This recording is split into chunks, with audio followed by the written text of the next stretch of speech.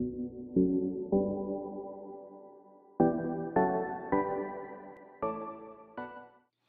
friend. How are you today? I'm Brian Ferrier, lead pastor here at CIC, and today let's take a break and reflect on Mark chapter 12, verse 17.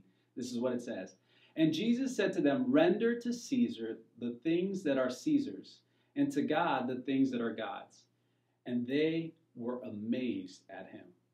This verse struck me out today because I'm in the process of preparing for my taxes. Gathering documents and reviewing receipts, it's not really my favorite thing to do every year, but you got to do it. And so in today's verse, the Pharisees used the subject of taxes as a means to trap Jesus in a statement. They asked him a controversial question. Is it lawful to pay a poll tax to Caesar or not? Perceiving their ill intent, Jesus held up a Roman coin which bore the image of Caesar, and he gave them way more than an answer. Render to Caesar the things that are Caesar's.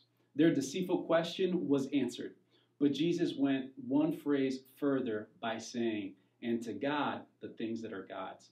See, these men knew the Old Testament very well, and given the context, they would have understood the implication of Jesus' words.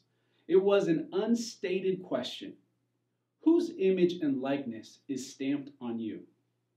It's a gospel answer to their sinful question. See, we bear the image of God. It tells us that in Genesis chapter 1, verses 26 through 27. And we are to give to God that which is his.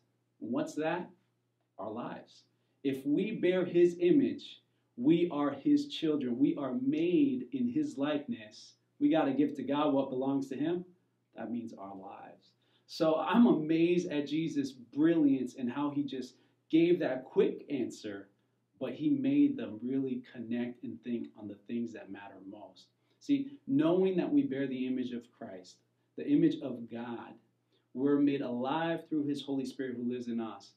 It makes us wonder, what is it that I'm giving to God? Have I given him what matters? It belongs to him anyways. Should I just bring it back? So I encourage you today to think and reflect on this and take inventory of what's going on, knowing that you bear his image. You are precious to him. You are loved. You are chosen. And God wants a meaningful relationship with you. So will you give it to him? Blessings.